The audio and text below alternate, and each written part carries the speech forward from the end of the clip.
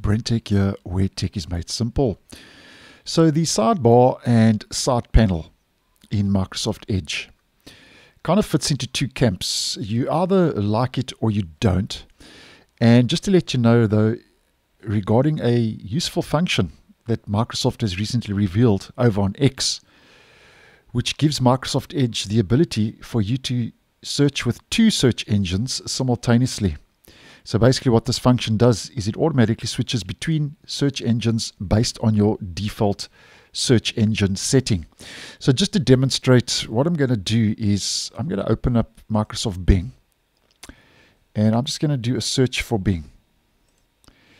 And now you'll see this is obviously opened on bing.com, and if I head to my sidebar and I click on search, you'll see now it uses Google. So I can actually do a comparison between the Google search and the search results and the Bing search results.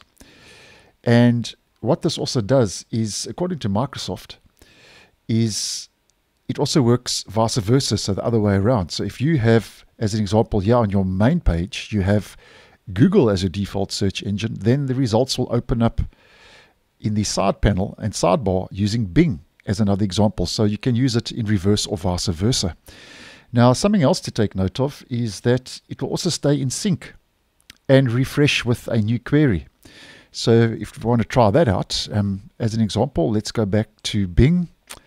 And this time I'm just going to search for Google, just to change up the search a little bit, Google.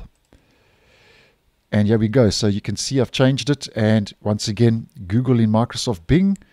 And here we have Google over on Google Search and google.com. Now, something else to take note of is here you can see you can actually change your search engine for the side panel.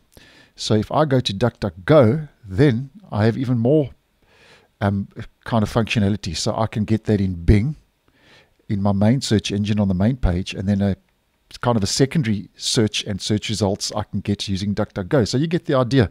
It's quite interchangeable, and as mentioned, if Bing is your default and you click on the search icon, you'll see the same results in the Google search engine in the side panel and vice versa. So I thought that was actually a nice little trick and actually brings some useful functionality to the sidebar. And at this stage, though, it doesn't seem that you can actually expand this side panel. So that's unfortunately what you get in the side panel. There's no more screen real estate. But nonetheless, I think if you are maybe researching a certain topic or subject, having that option to do a comparison between two different search engines, I think is a nice move. So thanks for watching, and I'll see you in the next one.